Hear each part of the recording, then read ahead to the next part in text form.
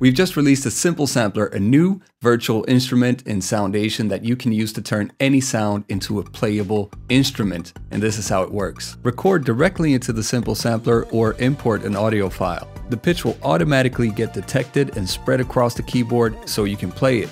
It has all the essential features you need to shape the sound, and you can of course use our audio effects to process it further. If you're not into sound design, we also have a library full of presets. To find the presets, simply go to the sound library, click Instrument Presets and search Simple Sampler. Click to preview the sounds and drag one into the arrangement area to use it. Now let's go through the details on how to use it. To create a new Simple Sampler channel, click Add Channel and then Instrument Channel. Open the bottom panel by clicking the channel icon and change the instrument to Simple Sampler. Now you need to add an audio sample. You can see here what formats are supported, and the sample can be up to 30 seconds long. There are multiple ways of adding an audio sample. You can record straight into the sampler by clicking the record button here. I will activate the virtual keyboard so we can preview the sound by using the computer keyboard.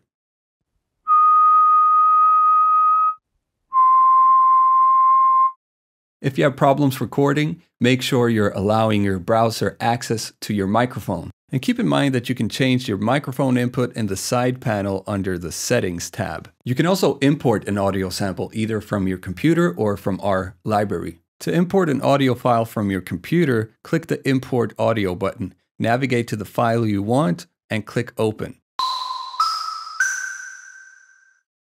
You can also drag and drop the audio file from your file manager onto the sampler itself, or to this area underneath the channels to create a new Simple Sampler channel. And you can do the same thing with samples from the library. Go to the sound library, click Loops and Samples, find your sound, and drag it to the sampler or the drop area under the channels. Once you've added an audio sample, you can start tweaking the settings to get the sound that you want. You can adjust the start point with this handle. Just drag it to where you want the sound to start from. If you want to be precise, you can zoom in by pressing Ctrl or Command while scrolling with your mouse, or by pinching if you're using a trackpad. When zoomed in, you can also scroll horizontally by pressing Shift while scrolling. Similarly, you can adjust the endpoint to get rid of any unwanted sounds. Here you can adjust the gain if it's too loud or quiet. Click and drag up or down, or click and type in the exact value. Press Enter to apply the change. You can also double-click on it to reset it to the default value. And you can edit any of the other settings with numbered values in the same way. When using a sampler, it's important to make sure that the pitch is in tune so it sounds harmonious with all the other virtual instruments and samples in your project. When you record or import a sound into the sampler, it will automatically detect the root key for you. So in many cases, you don't even have to tune the sample. However, the detection doesn't always get it right, and you might have to fine-tune the pitch yourself. So it's a good idea to check the tuning and adjust it if you have to. Unless the sound doesn't have a musical pitch, of course, then you can skip this part. Let's try it on the whistling we recorded before. If you already know the exact pitch of the sample, you can simply open up the root note menu and choose the root note and octave here. For instance, if the sample is playing a D sharp note at octave 6, you should select D sharp and octave 6 here. When you play the D sharp 6 note on the keyboard now, it will play the sample at the original speed and pitch. There are a few ways to tune it correctly even if you don't know the true pitch of the sample. One way is to add a new instrument channel with a basic sound like a simple sine preset. Then add a note clip and draw in a long note. Copy that note clip to the Simple Sampler you want to tune, activate the loop and listen to both sounds at the same time. Now tune the Simple Sampler to match the pitch of the other instrument. You can change the root key just like before, but it might feel more intuitive to transpose it instead to make it a higher or lower pitch in semitones. As you transpose the pitch, you can hear how the two sounds are fighting against each other. You should also be able to hear when the sounds are getting closer to the same pitch. If it's as close as it can be, you can adjust the detune. This will change the pitch to a finer value of cents. If it isn't in tune, it'll have this pulsating sound. As it gets closer to the same pitch, the pulsating will slow down until it's pretty much still. Then it should be in tune. In this case, it was pretty much spot on since the simple sampler detected the right root note pitch and got lucky with the fine tune. Another way to tune the sampler is to download the tuner app on your phone and let it listen as you play the sampler. It should tell you what note you're playing, so adjust it the same way to get it in tune. If you have a sample that is too short and you want it to sustain for longer, you can activate the loop. These yellow handles will show up, which you can drag around to change what gets looped. This chunk will then get repeated as long as you hold down the note. As you can hear, there's some clicking when it loops. Let's take care of that. Click on this arrow next to the loop icon and increase the crossfade. Now the sample will fade out towards the end of the loop and will fade into the start of the loop for a smoother transition. The longer the crossfade, the longer the transition will be. Right now it's looping forwards, but you can change the loop direction. It can also loop backward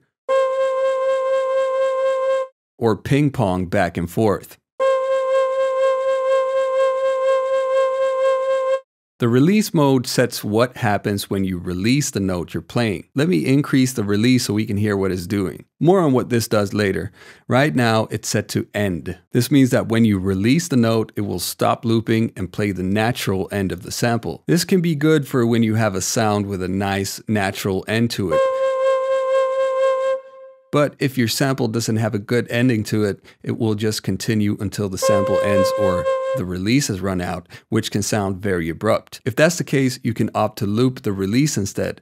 This means that when you release the note, it will continue to loop for as long as you have set the release to.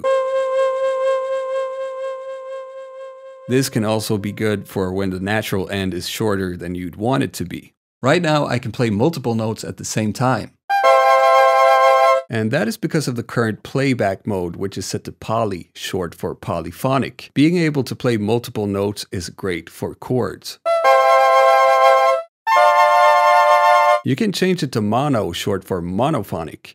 Then you'll only be able to play one note at a time. This way, you won't have any notes overlapping. The new note will always cleanly cut off the last note.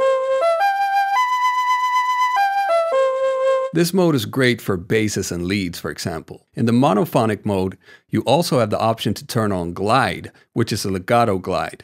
This means that when the notes overlap, the pitch will transition from the last note to the new note.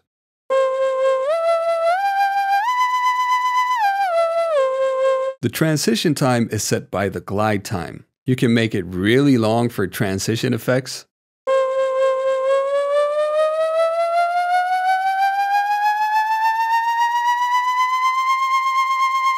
Or you can set it to 0 with an instant pitch transition, but it's different from having the glide set to off, because the loop and envelope will continue as if it's one continuous note. If I turn up the attack, you can hear it swell up, but when the note changes, it continues at the sustained level.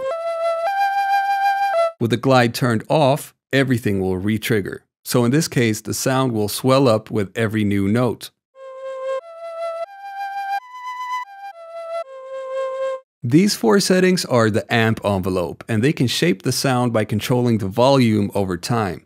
The controls are attack, decay, sustain, and release. The attack sets the time it takes to reach the maximum volume level. A low attack means it will start playing the sample quickly, resulting in us hearing the natural attack of the sound more. Setting it to 0 milliseconds may result in a clicking or a popping sound. Setting it to something like 5 milliseconds can avoid these artifacts without there being a noticeable fade at the start. A higher attack will result in a slower swelling of the sound. This can be great for turning a sound into a pad or just to soften up the start a little bit.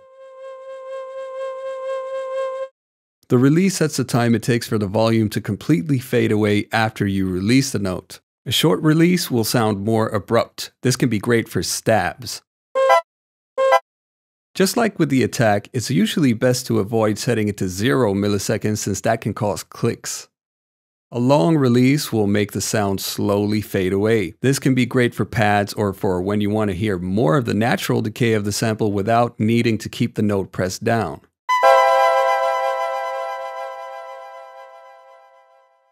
Sustain sets the volume level at which the sound will be sustained. So if it's set to 100%, it will play at full volume as long as you hold down the note.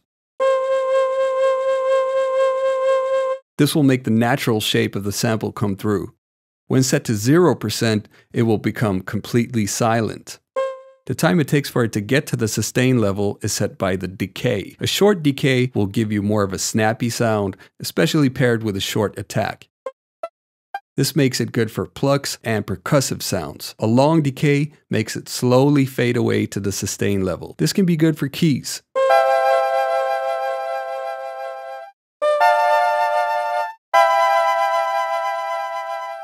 If the sustain is at 100%, the decay won't make any difference since it will always be at full level. Under other settings, you can find the interpolation mode. Without getting too technical, this allows you to change the quality that the sampler is running at. You can choose between rough, decent, normal, good, and great. A lower quality setting can introduce some digital artifacts, but will require less computer power.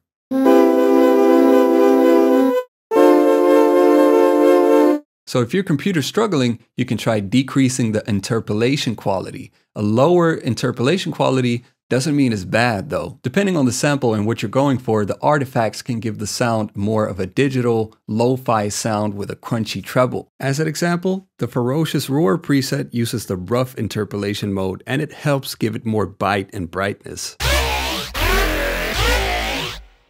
If I set it to great, it sounds more dull.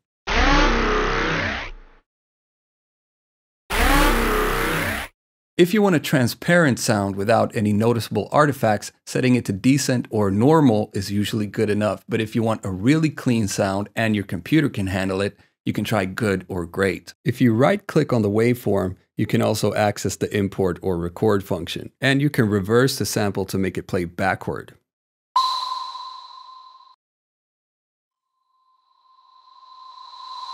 And you can also reset all the settings of the sampler to default.